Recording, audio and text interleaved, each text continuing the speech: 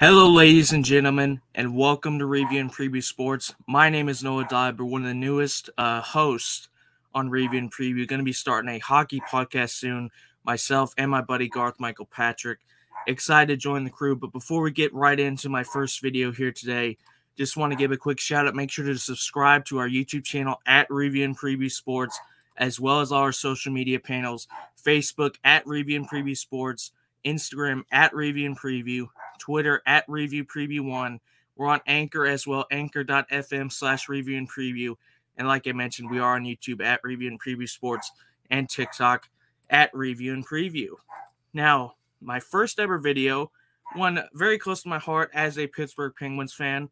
We're going to be talking about a massive re-signing they made the night before free agency opened, which was July 12th. It opened on July 13th, free agency did.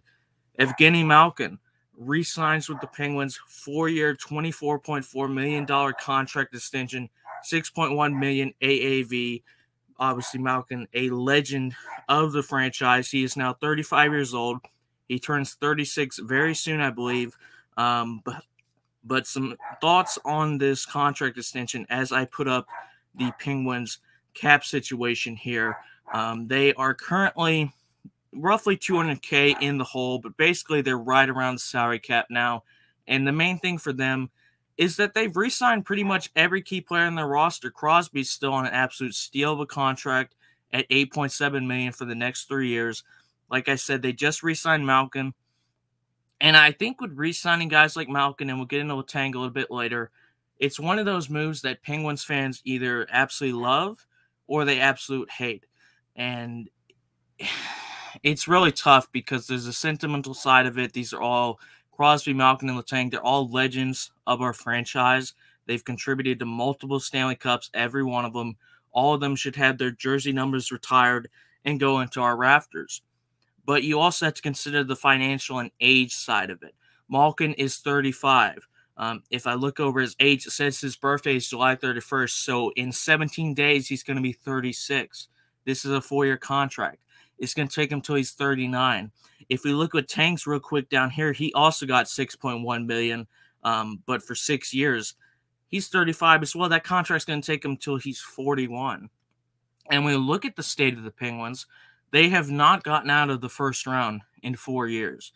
You're not even talking, oh, they haven't won a Stanley Cup in 4 years. They haven't won a playoff series in 4 years. They blew the series to the Rangers this year. I'm sorry to all my Rangers fans, like my good buddy Tom Scavetta. They just absolutely choked that series. Fair credit to the Rangers. You know, they showed up in the last 3 games. We did not. The year before that, they lost a very winnable series, I thought, against the Islanders. They had a 2-1 series leading that one. Then they lost 3 straight. The year before that, they lost in a playoff round to the Montreal Canadiens, a series I also think they had no business losing. And the year before that, okay, they got swept by the Islanders. They just never showed up for that series. So, you know, that was just probably one of the worst moments of the Crosby and Malkin era. But when we look at Malkin, he's a very good player, and I'm going to put up his stats real quick in a second. But before I do that, you know, like I said, just looking at the cap, the Penguins are actually pretty good for this year. They got most of their guys locked down. Kasperi Kapanen is an RFA, which they can tender him and get some draft picks for him. I don't think he's a major loss. I think he's a guy, he's very fast, but he has no end product in this game. So if they let him go, it's not a big deal. But they still have Crosby. They re-signed Malkin to the tank, like I said. Gensel's still here for 2 more years on $6 million. He's going to want to get paid. They have to keep an eye on that as well. They cannot lose him. He's their most important player, I think, because he's very good, but he still has some youth to him at only 27 years old. Zucker is a UFA next year, which if he goes, I'm not a fan of Zucker. I honestly hoped he left in the expansion draft to Seattle last year. It didn't happen. They re-signed Brian Rust and Rickard Rakell to 6-year contracts at well over $5 million AAV, which I like Brian Rust. I like Rickard Rakell, although I wish we didn't have to give up a second-round pick for him. But to give them 6-year contracts, you're taking them till they're 36 and 35, respectively. I'm just not a fan of these long-term contract extensions the Penguins are doing. Jeff Carter, he's just a depth guy. He has 2 more years left. And then just the rest of these forwards here, just basically, you know, bottom 6 guys / depth guys. On the defensive side, I already mentioned Letang. I did not want to re-sign Letang, honestly. Even though I didn't really want to re-sign Malkin, if I had to choose one of them to keep, it was Malkin every day.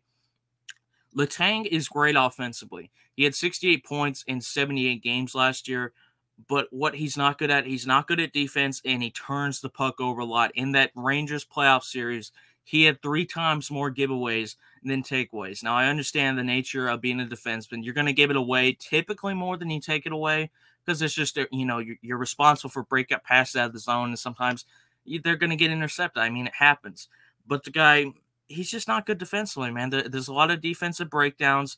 Now, I will say he does not have a good defensive partner, but he makes a fair share of mistakes as well. And like I said, he's no spring chicken, and he has a no movement clause as well on this contract that takes until he's 41. So I personally wanted to let Letang go. I was 50-50 on Malkin. If they wanted to keep him, okay. As long as they didn't overpay, which for a player of his talent, $6 million for Malkin isn't too bad. Honestly, both of these contracts are better than I thought they would be. It's mainly the length. Taking these guys until 39 and 41, that I'm not a fan of. Michael Madsen, I do not like that guy. I mean, he had a terrible own goal against the Rangers in that Game 7. I just don't think he's very good, and we got him for 4 more years at almost $5 million. Not great. Marino as well has a not great contract. I mean, he's had some moments where he's looked very good, but I think he's just very inconsistent. The rest of these guys, Duma and Pedersen, we just signed Jan Ruta from the Lightning, so interested to see how he does. But Ruido and Freeman, I mean, if they let any of these guys go, like when Dumoulin's up next year, I'd be perfectly fine if they let him go. And then on the goaltending side, Tristan Jarry and Casey DeSmith. Luckily, we did not re-sign Louis Domingue. He went to the New York Rangers, which kind of makes sense because, I'm convinced he was a double agent in that series with how terribly he played, but it is what it is. So we have questions on the goaltending side as well. But going back to Malkin real quick, and I'm going to remove this screen real quick here. I want to put up some of his stats and talk about him more specifically, the player that he is. Now, to me, Malkin, as I put up his statistics here real quick, Malkin is a guy that has always been offensively focused. He's never a guy that's going to be, up there for Selke awards or whatever you want to talk about for good defensive forwards. He's a guy that's always scored. I mean, in his career, 1,146 points in 981 games, 442 goals, 702 assists, plus 59. He is deadly on the power play. He is not a good face-off guy, like I said. He's not really about defense. He has always been about scoring. I mean, the season in 2011-12, which I'll highlight here real quick. Let me just get rid of these real quick. This season right here that I've highlighted, 109 points in 75 games, 50 goals, 59 assists. That is what Malkin could do. That was a season Crosby was out most year. He only played like 20 games or whatever because of an injury. And he won the Hart Trophy that year, which is the equivalent of an MVP award for any of the other North American leagues. He's a fantastic player.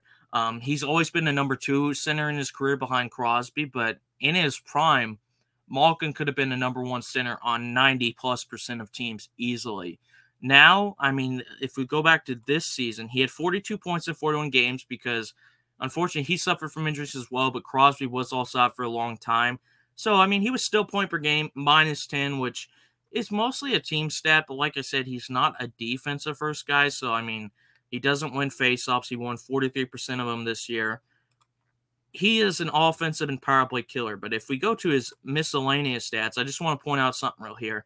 You'll see this category here that says point shares. You have offensive point shares, defensive point shares, and then your total point shares. Think of this like WAR, what WAR is for baseball, wins above replacement, trying to calculate how valuable a player is. And in this case, point shares is basically, okay, how many goals are you contributing to over your career? An estimate of the number of points contributed by a player. And if you look at defensive point shares, you'll see the past 4 years, 0.5, 0.3, 1.5, 0.4. You add those together, 2.7 defensive point shares in the past 4 years. For comparison, Patrice Bergeron, who's one of the best defensive centers in the game, had 2.6 defensive point shares last year by himself.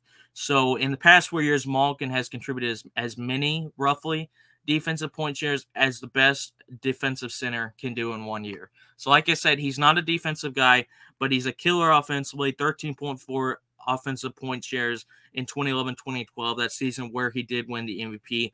Multiple seasons. You have 4 seasons where he has over 10, which is phenomenal production.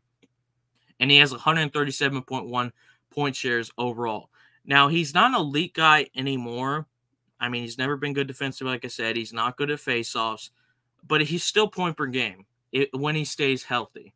Now, the thing, like I said, is taking a guy on a contract until he's 39 years old.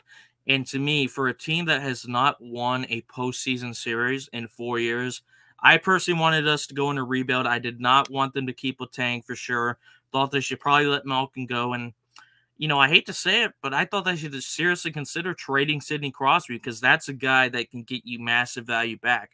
Instead, Ron Hextall, the new GM of the Penguins who came in a year or two back, has decided we'll keep the old guard around and see if we can make another run. And look, I hope I'm wrong. Me personally, I don't think it's going to happen. I mean, the past 4 years, how we've been embarrassed. But, they're going for it. I think they wanted both of these guys to retire here, which, while I do get from a sentimental standpoint, I mean, for their careers, I love both these players. I just don't know if it's going to work out. And the contracts, I think, in the last few years, especially with Letang, because it's 6 years instead of 4, I think are going to be problematic for the Penguins. But if the salary cap does skyrocket in the next couple years as escrow goes down, players getting more money in their pockets, maybe it'll become more manageable. We'll see what happens. Hopefully the Penguins hold on their first-round picks like they did this year. They took Owen Pickering, a 6'4" defenseman. So I'm interested to see what he does. But, like I said, we'll see what happens with these guys. Once again, make sure to check out all of our social media at Review and Preview Sports on Facebook, Instagram at Review and Preview, Twitter at Review Preview 1. We're on Anchor as well, our little podcast website, anchor.fm/Review and Preview.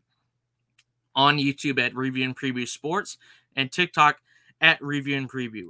From all the guys at Review and Preview, my name has been Noah Diber. Go Penguins. Malkin and Letang and everyone pretty much coming back. We'll see what they can do. Hopefully they can improve from the last few years. Until the next time, everyone have a great day. Enjoy all your sports teams, whatever's going on for you guys. And I'll see you next time very soon for another NHL Free Agency video. Thanks for watching.